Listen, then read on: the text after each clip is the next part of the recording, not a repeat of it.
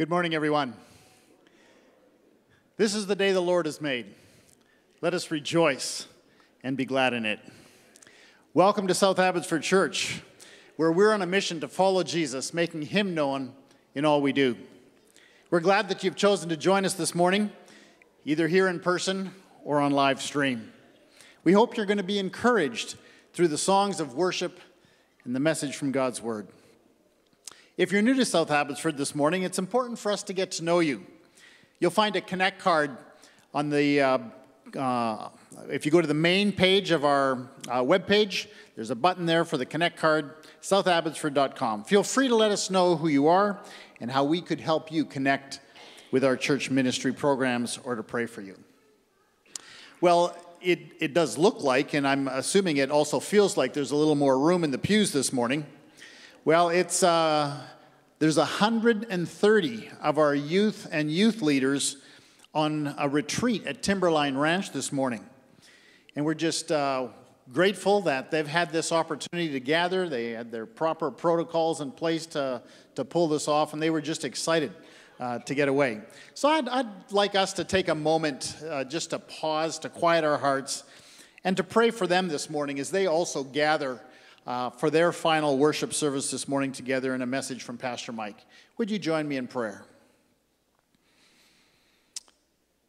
Father, we acknowledge you as our Lord and Savior, and we thank you for the young people that identify with and call South Abbotsford Church their church, where they're participating in our youth ministry programs, that they come under the teaching and leadership of Pastor Mike and the team. And God, we know that it's challenging times for young people to follow Jesus. And so we're grateful that they've committed themselves to be a part of this retreat this weekend. And we just pray for your Spirit to be powerfully present, and even as they gather this morning in their final session, that you would just speak to their hearts, draw them into a personal, loving, and deepening relationship with your Son and our Lord Jesus Christ. We commit them to you in Christ's name. Amen. Well, we're 1 week away from Halloween, and it's become a South Abbotsford tradition to host Halloween hotspots. Listen carefully, there's an update that's been prepared for us this morning.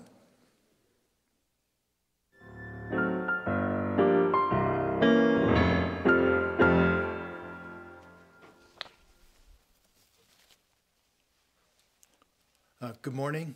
Welcome to our Halloween hotspot update for October 24th. We're glad to report that things are trending in the right direction, up.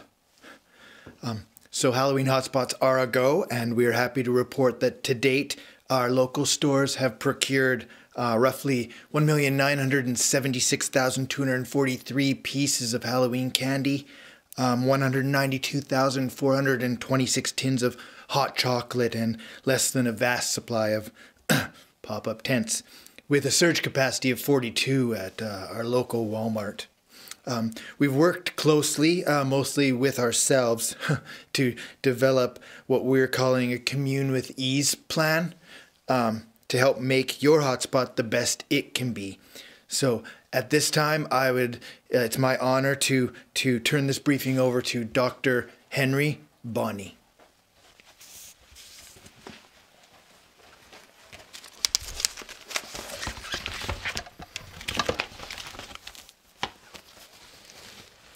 Thank you and good morning.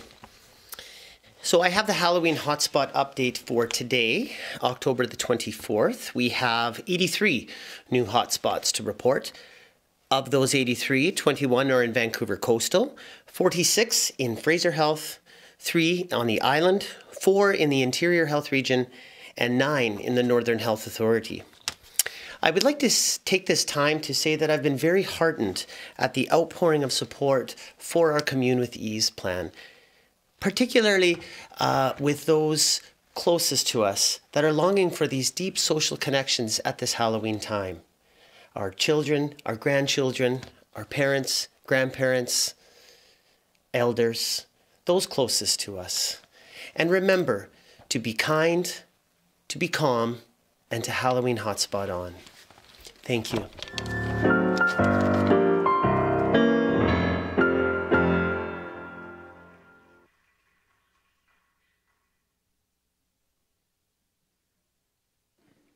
All right then. If you actually want more information or suggestions about how you can host a Halloween hotspot, go to our website, southabbotsford.com/hotspots. It's great to have creative people among us. Well, we invited you to participate in a special Thanksgiving offering that was going to support our ministries locally and globally, and also to help cover the costs of our exterior care capital project. The Thanksgiving offering was just over $21,000, and that, of course, was to be shared. So we've now just raised just shy of $90,000 towards our goal of $140,000 for the exterior care project. And we're grateful we're well on the way to meeting that project's needs. A special thanks to everyone who participated in this offering. Giving options as we continue to support the ministry here at South Abbotsford are listed on our website. There's a giving box here at the front. There is a debit credit kiosk in the foyer. May God bless you as you support the work of the Lord locally and globally through South Abbotsford. Well, this morning now, in preparation to hear a word of the Lord through Pastor Matt, I invite you to join your voices in praise to our Lord and Savior as Meredith and the worship team lead us. I invite you to stand with us if you're able.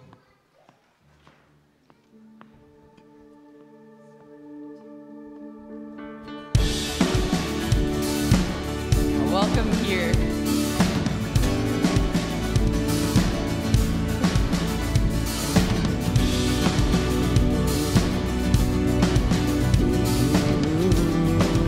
Sing, come all you weary. Come all you weary, come all you thirsty, come to the well that never runs dry. Drink of the water, come and thirst no more. Come all you sinners, come find his mercy. Come to the table, he will satisfy. Taste of his goodness, find what you're looking for. For God so loved the world that he gave us his one and only Son to save us. Whoever believes in him will live forever.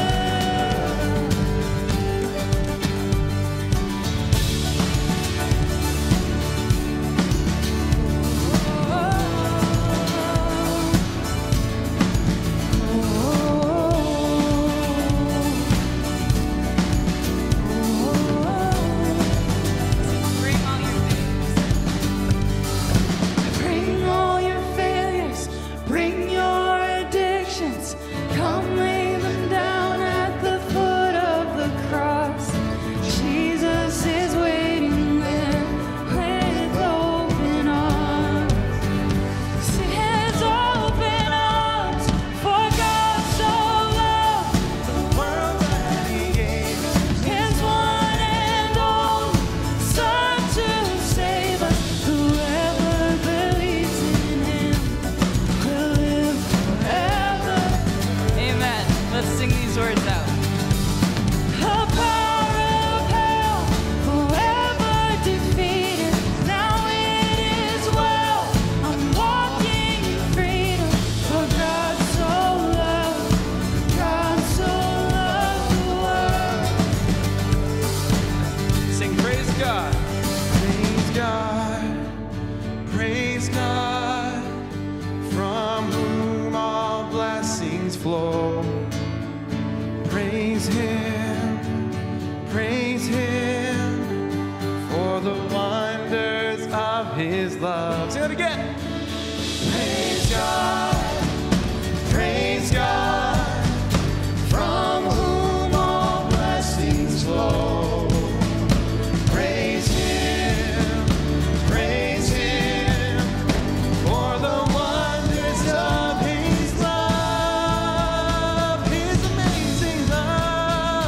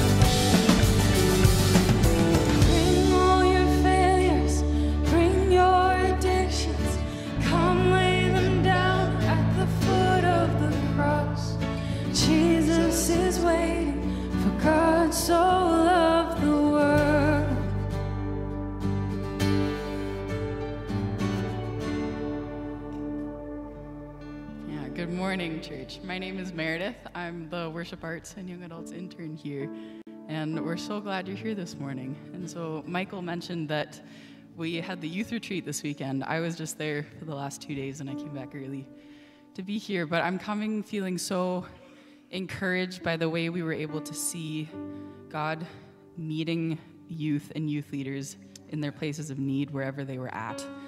And I'm a firm believer that he's already doing that for us this morning together. And I invite you to continue to respond to Jesus in worship as he meets us wherever we're at this morning. So let's continue to worship.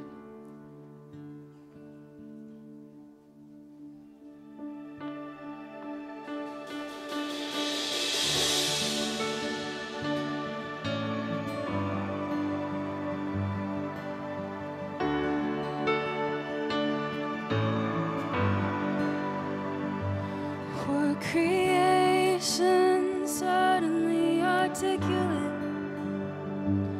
with 1,000 tongues to lift one cry. Then from north to south and east to west, we'd hear Christ be magnified.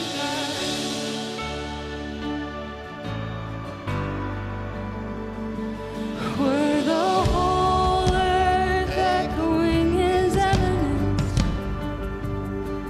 his name would burst from sea and sky,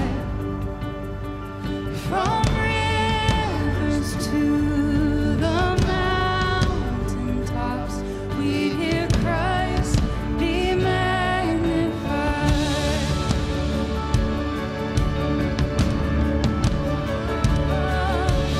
Oh, Christ be magnified. Let his praise arise. Christ be magnified in us. Oh, Christ be magnified from the altar of our lives. Christ be magnified in us.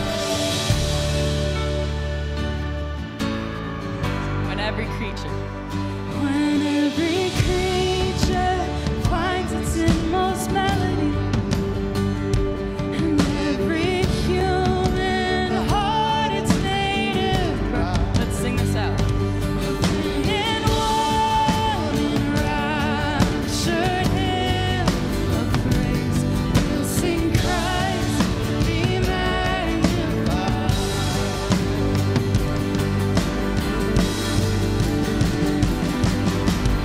Oh, Christ be magnified. Let his praise arise.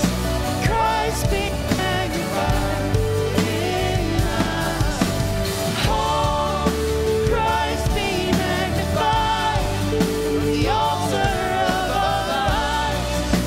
Christ be magnified in us.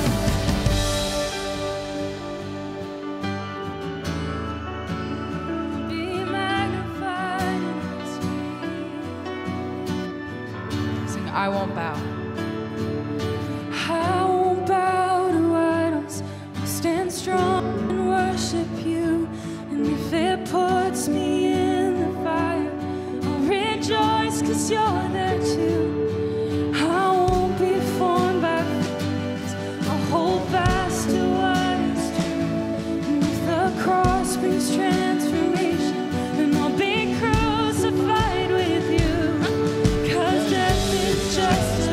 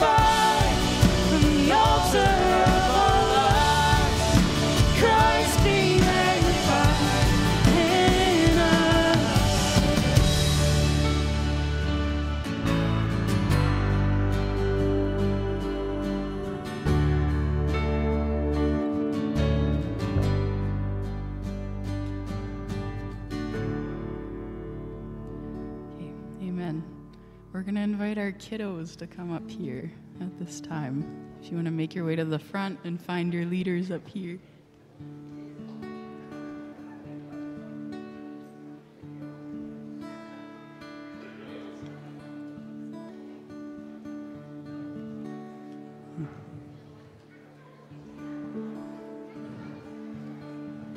And let's cover them in prayer as they make their way up to the front.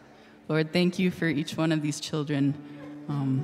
Thank you. They all bear your image, and I pray that they would hear your voice this morning. We thank you that you're with them and guide their leaders as they teach them. And Lord, we praise you for all that you're doing in our kids' hearts in this church this morning. Amen. So feel free to make your way out and head to your rooms.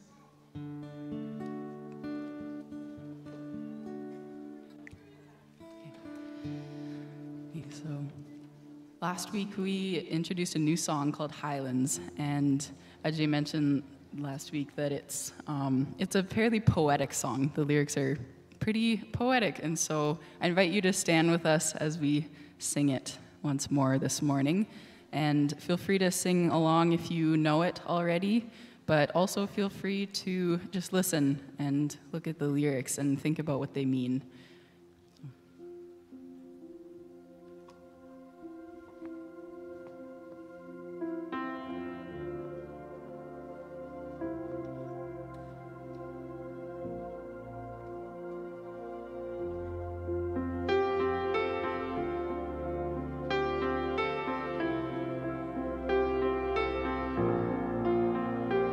Sing, oh, how high. Oh, how high would I climb mountains if the mountains were where you hide? Oh, how far I'd scale the valleys if you grace the other side. Oh, how long have I chased rivers from lowly seas to where they rise, against the rush of grace descending from the source of its supply. 'Cause in the highlands and the heartache, you're neither more or less inclined. I would search and stop at nothing. You're just not that hard to find. Oh, I will praise you on the mountain. I will praise you when the mountain's in my way. You're the summit where my feet are. So I will praise you in the valleys all the same. No less God within the shadows, no less faithful when the night leads me astray. You're the heaven where my heart is, in the highlands and the heartache all the same.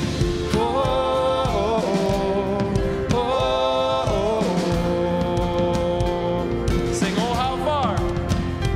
Oh, how far beneath your glory does your kindness extend the path, from where your feet rest on the sunrise to where you sweep the sinner's past. Amen. Oh, how fast would you come running if just to shadow me through the night, trace my steps through all my failures, walk me out the other side. For who could dare? For who could dare ascend that mountain, that valleyed hill called Calvary? But for the one I call Good Shepherd, who like a lamb was slain for me. Come on. Oh, I will praise you on the mountain. I will praise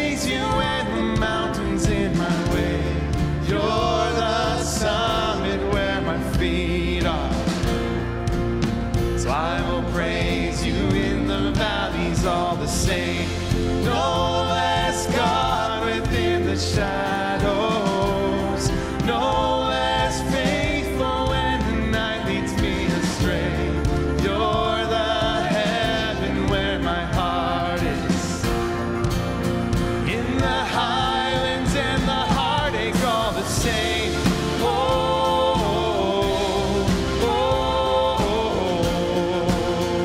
Come on, sing whatever. Whatever I walk through, wherever I am, your name can move mountains.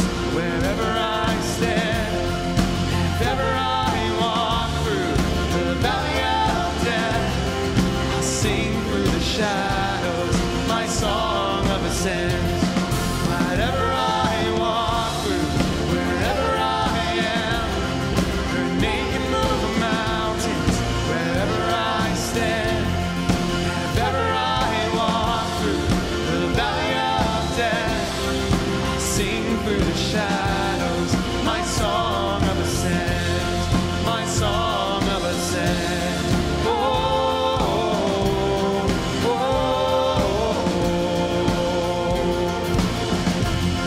my song of ascent. Oh,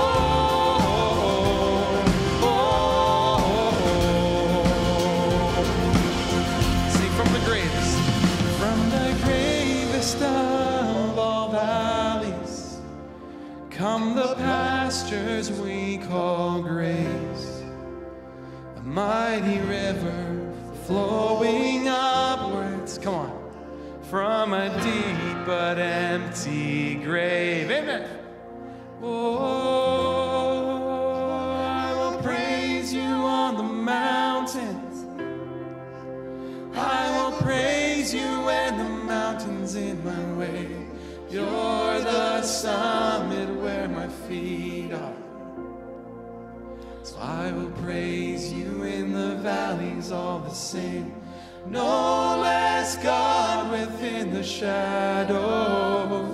No less faithful when the night leads me astray. You're the heaven where my heart is.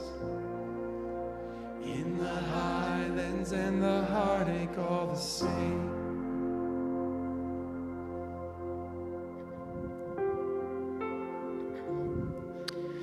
Ah, wow, God, thank you.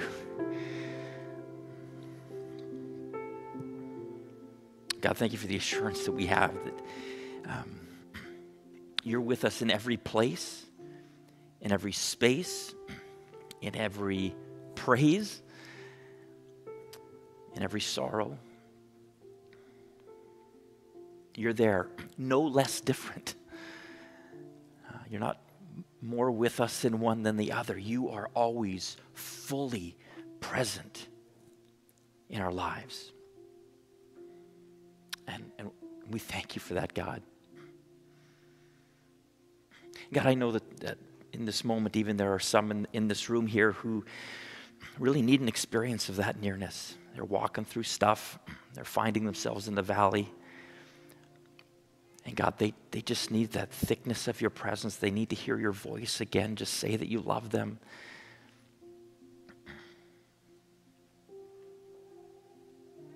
God, I pray that you just give that gift even in this moment.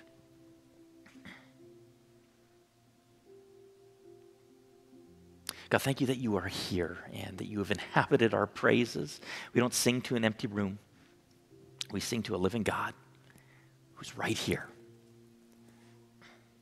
And God, thank you that you're here to speak to us, to share truth with us, to give purpose to our lives. And so, God, might we hear something of that even in these next few moments together. I ask all these things in Jesus' powerful name. Amen. Thanks. You can be seated.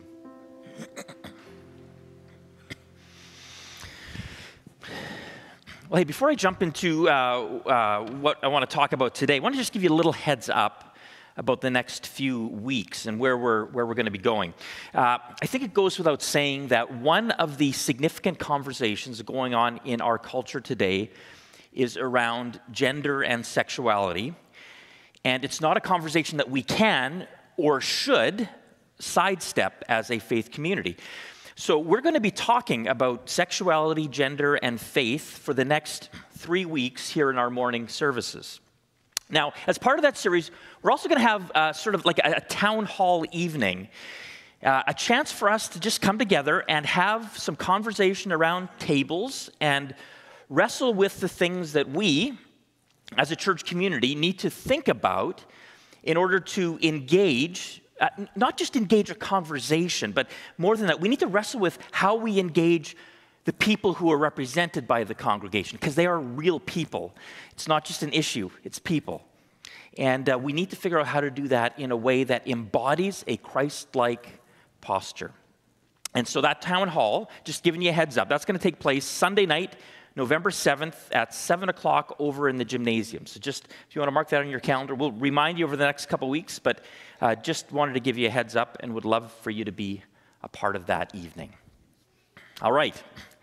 Today we're going to focus our time together on the last of the 4 shifts that as a church we, I think, need to seriously wrestle with if we're going to be on mission together, making Jesus known in the city of Abbotsford.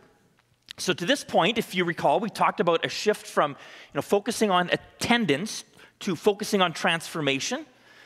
Shifting from a collection mindset to a mobilization mindset, moving from competition to collaboration with other people who follow Jesus. And now today I want to think with you for a few moments about the shift from addition to multiplication. Now, I'm not the brightest kid on the block, as many of you already know, so sometimes it takes me a little bit longer to clue into things than the average person. So for the past few months, as I've been meeting with Pastor Cam and Pastor Norm and Pastor Brian from these other 3 churches that we've been talking about collaboration, and we've talking about these 4 shifts that we've all been preaching on this fall, I admit that the other 3 shifts pretty quickly, like I knew what we were talking about. I understood them. They made sense to me. But this shift from addition to multiplication took a little bit longer to click for me. Now, don't get me wrong.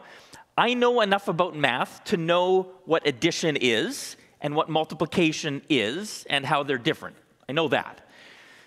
But I was sort of struggling to figure out, well, like what does that mean in the context of a church reaching its city with the good news of Jesus? To me, as I thought about, well, isn't if we do that by multiplication, isn't that just sort of like doing it by addition, but with bigger numbers at the end of the equation? But I think I'm starting to get it now.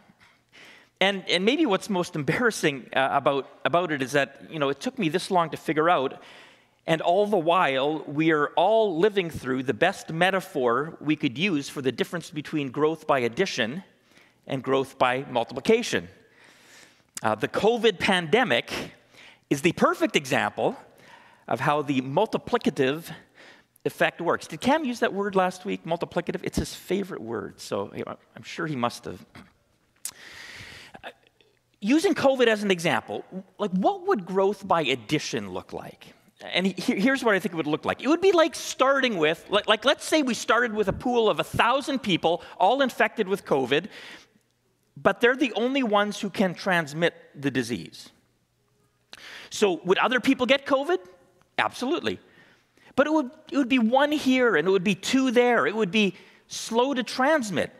It would be simple to contain because a relatively few number of people can actually spread it. Frankly, it would not result in a pandemic, not even close. It's the version of COVID I wish we had had. But that's not the story, is it? No, how COVID has gone is actually quite different. It's gone more like this, where all you need is one person, one individual at the start who has the disease, and they spread it to a few people, and then all those people turn around and spread it to a few more people, and all those people turn around and spread it to a few more people, and before you can blink, life as we know it is radically altered because we have this virus that has spread like wildfire. The first person might only spread it to a few people, but because so many people become transmitters, It ends up all over the world. So transpose that now to Christianity. See, addition is what happens when you have like a few career missionaries. You have a few professional church leaders. And then you have those few people in your church too who are like super evangelists, right? And they're out there winning this person and that person and 2 there and 3 there. And it's growth by addition. Multiplication is different. See, multiplication is what happens when every Christian understands their calling to be a transmitter, if you will. Every Christian sees themselves as a missionary. And where that army of missionaries isn't simply content to win converts, but to make disciples of Jesus.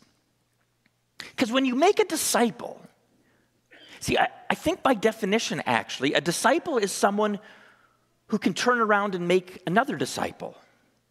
And then those disciples turn around and make other disciples of their own, and on and on and on it goes.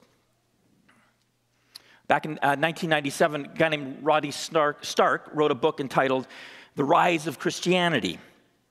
And the tagline for the book on the cover was this: how the obscure, marginal Jesus movement became the dominant religious force in the Western world in a few centuries. How the obscure, marginal Jesus movement became the dominant religious force in the Western world in a few centuries. It's really a great summary of what actually happened. And it was astonishing if you think about it. Right? In the Gospels, we read about Jesus and his movement beginning with 12 men and an unknown number of women who are traveling around the countryside with him. And then we come to the book of Acts, where the church is born, if you will, and around the year 30. And Acts tells us about, a group of 120 Christians right near the beginning. According to Rodney Stark, by 100 AD, that group of 120 had multiplied to an estimated 25,000 Christians.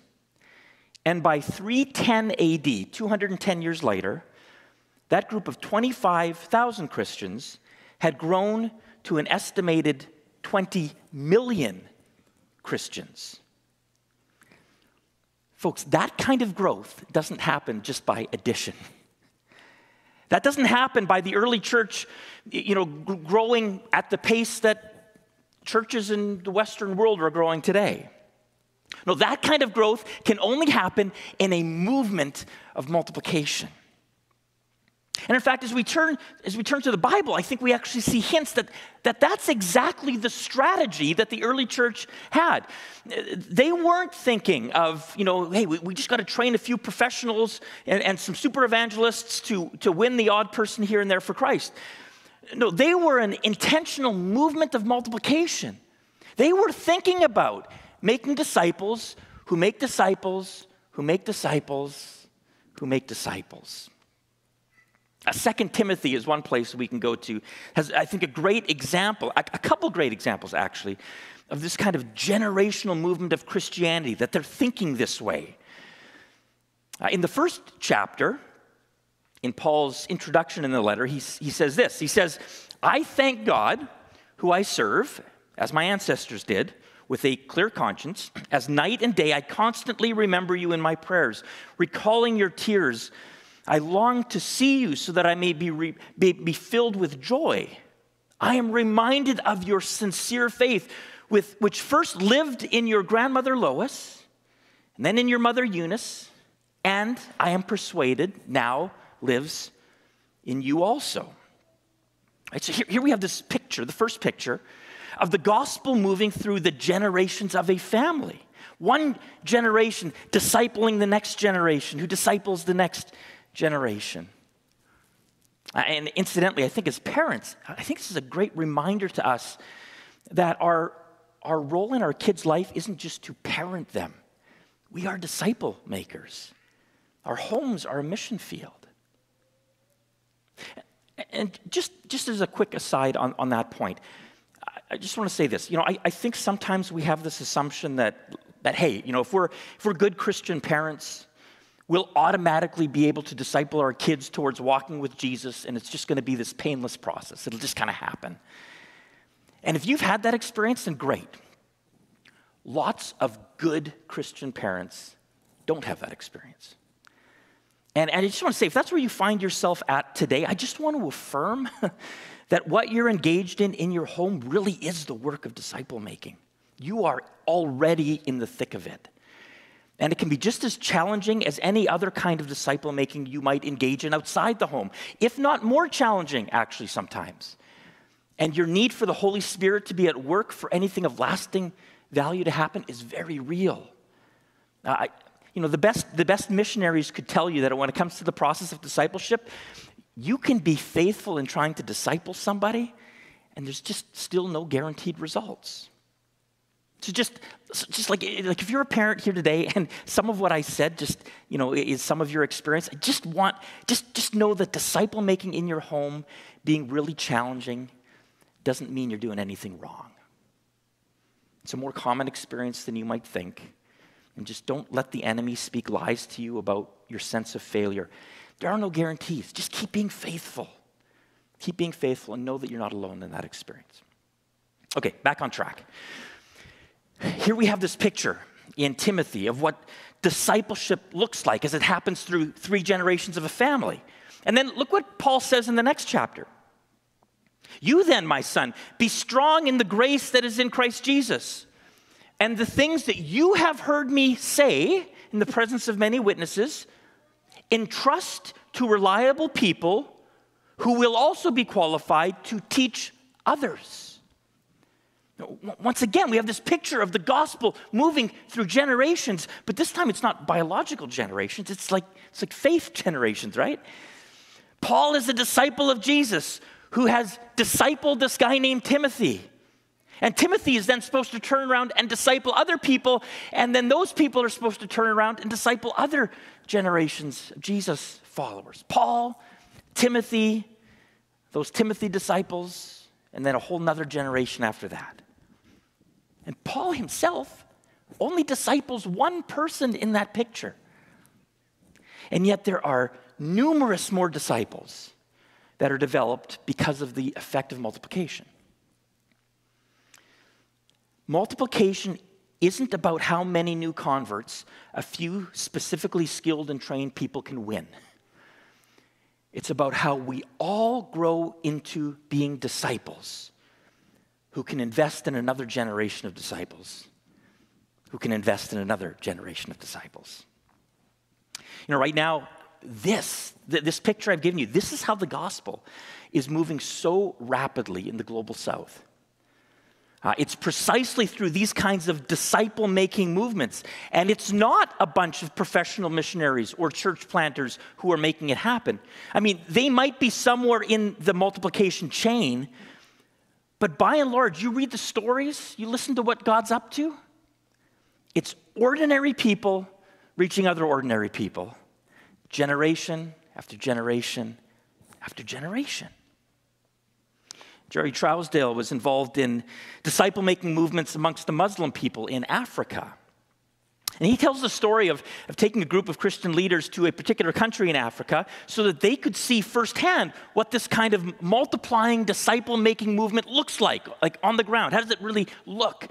And as he and the group, they landed at the airport and getting off the plane, and he's talking to them about how prolific the disciple-making movement was in that region. And he said to them as they're slowly walking into the airport that they might not even get out of the airport without running into someone connected with one of these disciple-making movements. And it just so happened that while he was talking to the group, nearby there was an immigration officer who was handling one of the customs lines. And this man overheard what Jerry was talking about. And with a big smile on his face, the officer turned and said to Jerry and said to the group, I work here at the airport, but I'm a disciple maker, and I've just planted my first church. Not only did they not get out of the airport without running into someone involved in this disciple-making movement, they couldn't even clear customs before it happened. And it was a border agent who actually saw his identity as being a disciple maker. Isn't that awesome? And here's the thing, that's not a one-off. That's not like the exception to the rule kind of story.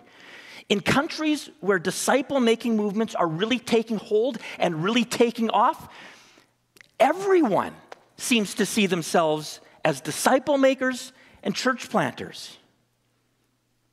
Jerry Charlesdale says that the single most powerful response that Christian leaders from North America and Western Europe have when they visit a country where one of these disciple-making movements taking hold is to say exactly that. They say, everyone here is making disciples. The accountants, the custodians, the police, the doctors, the farmers, they all see themselves as disciple makers. These are not movements driven by professionals or highly qualified people by our usual standards. It's ordinary people. And really, that shouldn't surprise us, should it? I mean, I know it's been said a million times, but I'm not sure we ever let it sink in quite deep enough. That the Bible is full, and I mean full, of stories of God choosing the least likely candidates to carry out his purposes, to move his story forward. Consistently through Scripture, it is not the person who, culturally speaking, is the prominent figure in any given story who's the person that God ends up working through. And of course, Jesus and his choice of disciples is a great example of this. The people who got the Jesus movement started were ordinary people. They were underqualified for the job. Actually, not underqualified. Some of them were disqualified, frankly. Right? It's James and John who, instead of being like locked in on the mission Jesus has given them, they get sidetracked trying to figure out how following Jesus could work to their personal advantage. They're angling for the best seats in the house when Jesus would ascend to his throne. How about Peter, right? Peter, the rock, who is anything but rock-like. More like rock-headed, when he takes Jesus aside and tries to lecture Jesus about talking about his impending death. Imagine that. More like rocky soil, the kind that Jesus taught about. When in the face of potential danger after Jesus' arrest, Peter just withers into the background and walks away.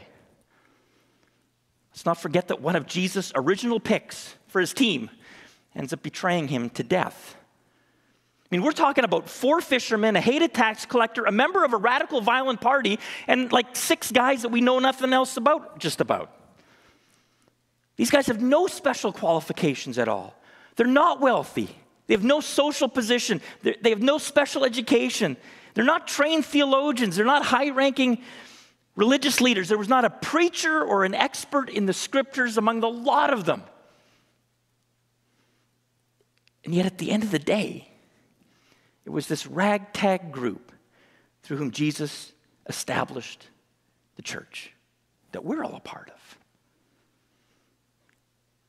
Because they were part of multiplying a movement that took the Gospels to the end of the earth. They made disciples who made disciples who made disciples who made disciples. That is how the church grew like it did in those early decades. Not by addition, but by multiplication. And I want you to hear this today. If they could do it, we can do it. If they could do it, we can do it too. And that's what I hope you hear today. I mean, if nothing else, just in order for us to actually move this conversation forward as a church, I need each one of you to join me in believing that that kind of multiplying movement is not just something that used to happen. It's not just something that happens somewhere else in the world. I need you to believe with me that the same God who has empowered multiplying gospel movements in the past, and the same God who is empowering multiplying gospel movements in other parts of the world, is the same God who can empower a multiplying movement right here, right now. Now, maybe as I'm saying all this, maybe you find that your mind is, already rehearsing all the reasons why you can't be a disciple maker.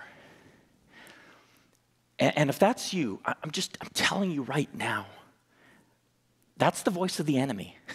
It's not the voice of the Spirit. Don't listen to the lies. One of my regrets about sort of the context we find ourselves in is that I think one of the downsides of the professionalization of ministry in our context, in which we have all these paid pastors and paid career missionaries, is that we've kind of, I think, bought into this lie that those are the people who make disciples. That's not the Bible's vision. The truth is we all have been empowered by God to make disciples. And we will not see a gospel movement in our context, in our day, until we start to embrace that identity, every one of us.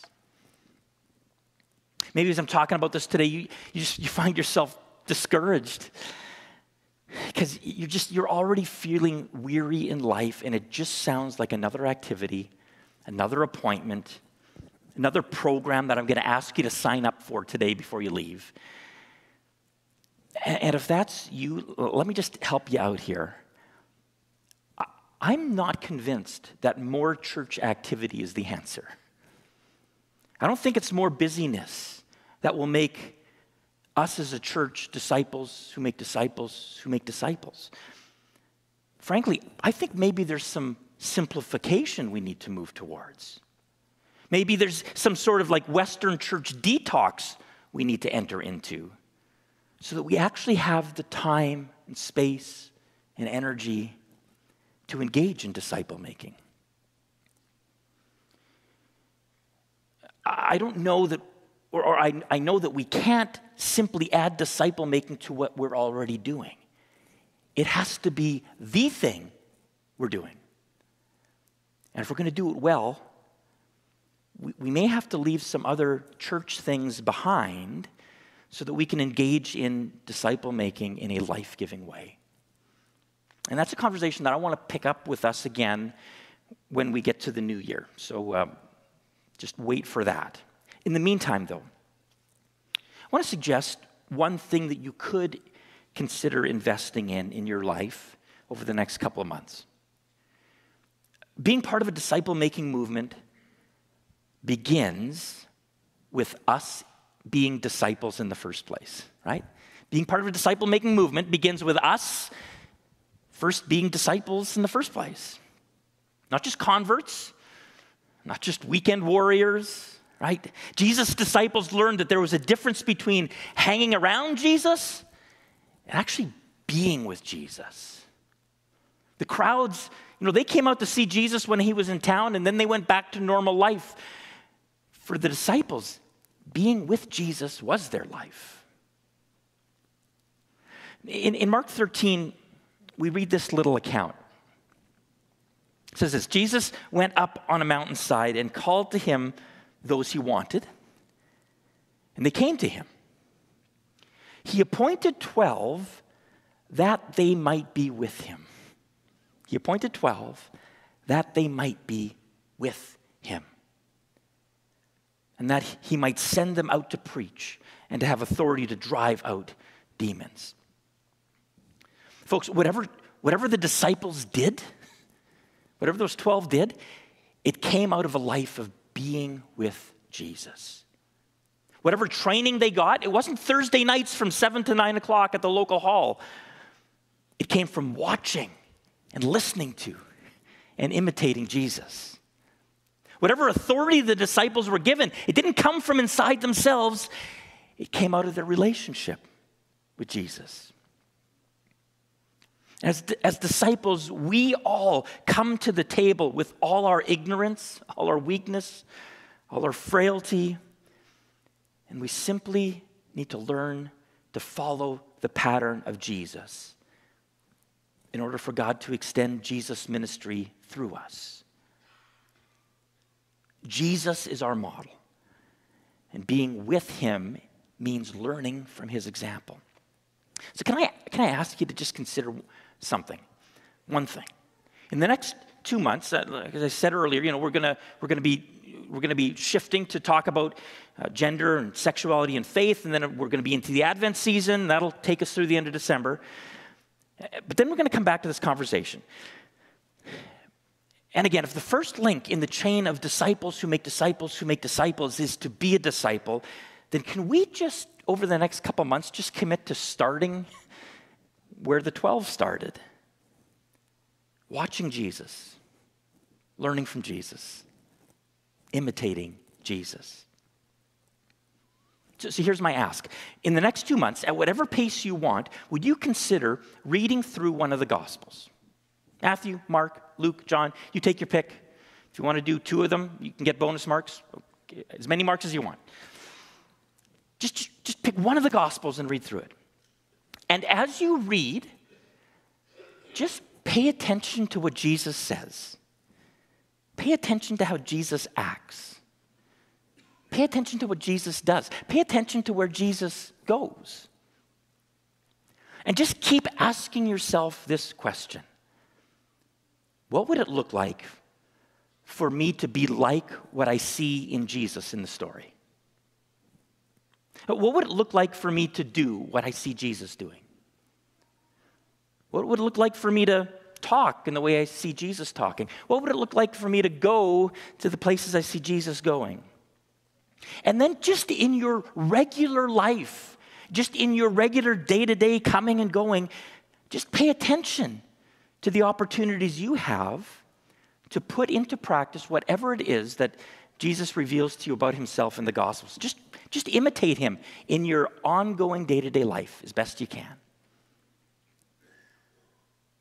Because more than any class, more than any strategy, more than any formula, that is where discipleship starts.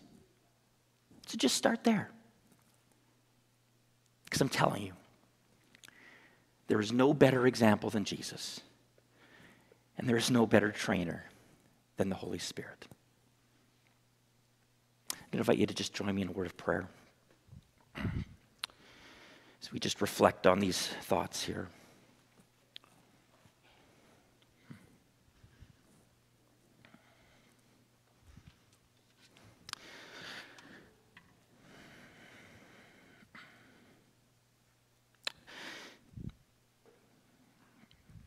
We read that passage from Mark, and I just think Jesus' invitation to us today is to hear from him what those disciples heard from him. Come and be with me. Come and be with me. I think that's where it starts.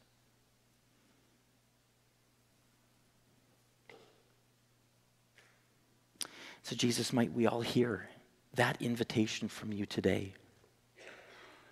Jesus, thank you that regardless of our lot in life, regardless of our strengths or weaknesses, regardless of our prominence or our obscurity, regardless of our own sense of success or failure, you love us. You invite us to be with you. And you give meaning and purpose to our lives. What a privilege we have to be the representatives of the living God in our world.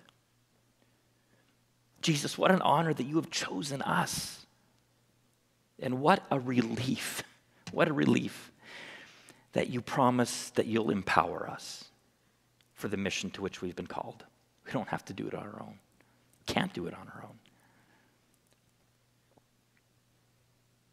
God, we want to be a church of disciples who make disciples, who make disciples, who make disciples.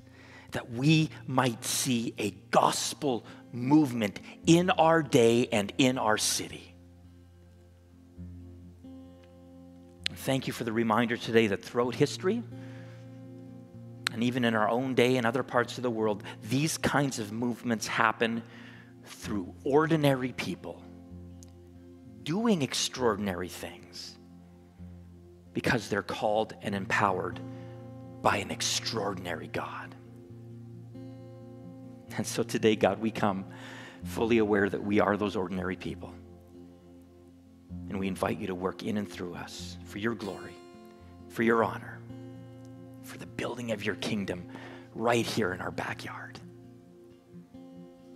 May we see and be a part of a gospel movement in our day. I ask these things in Jesus' name. Amen.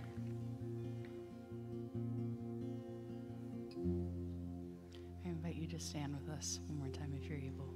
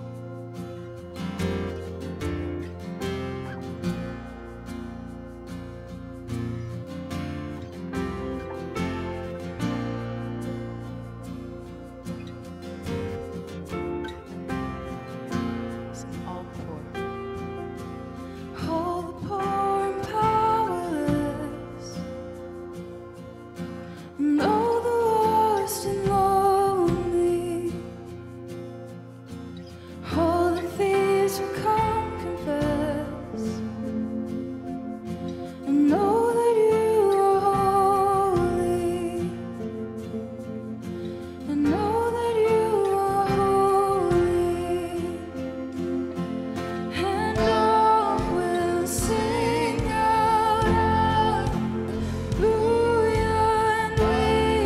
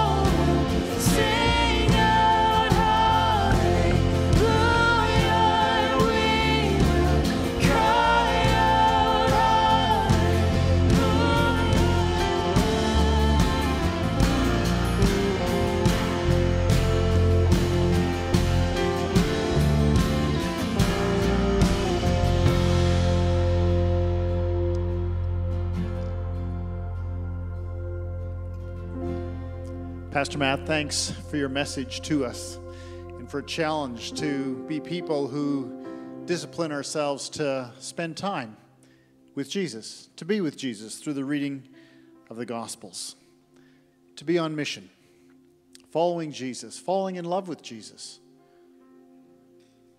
making him known in all that we do. We hope you'll join us next week in person here at 10 a.m. or once again through the live stream option. I invite you now to receive the benediction.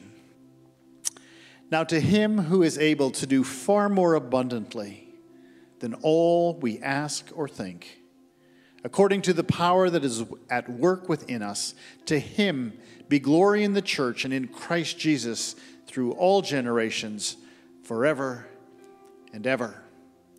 And all God's people said, Amen. Go with God.